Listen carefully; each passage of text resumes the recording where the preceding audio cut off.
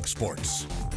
In exactly 3 months, Connell Maynor and the Alabama A&M football team will begin the defense of the SWAC football championship. And the best way to win another championship is with defense. So Coach Maynor has decided to beef up his defensive staff with a new key assistant. Recently, Coach Maynor hiring former Winston-Salem State head coach Kienus Boulware. He will serve as A&M's new defensive line coach. Maynor and Boulware, they have a history. See, he was Coach Maynor's defensive coordinator at Winston-Salem State from 2009 to 2013. That stretch included a run to the Division II national title game.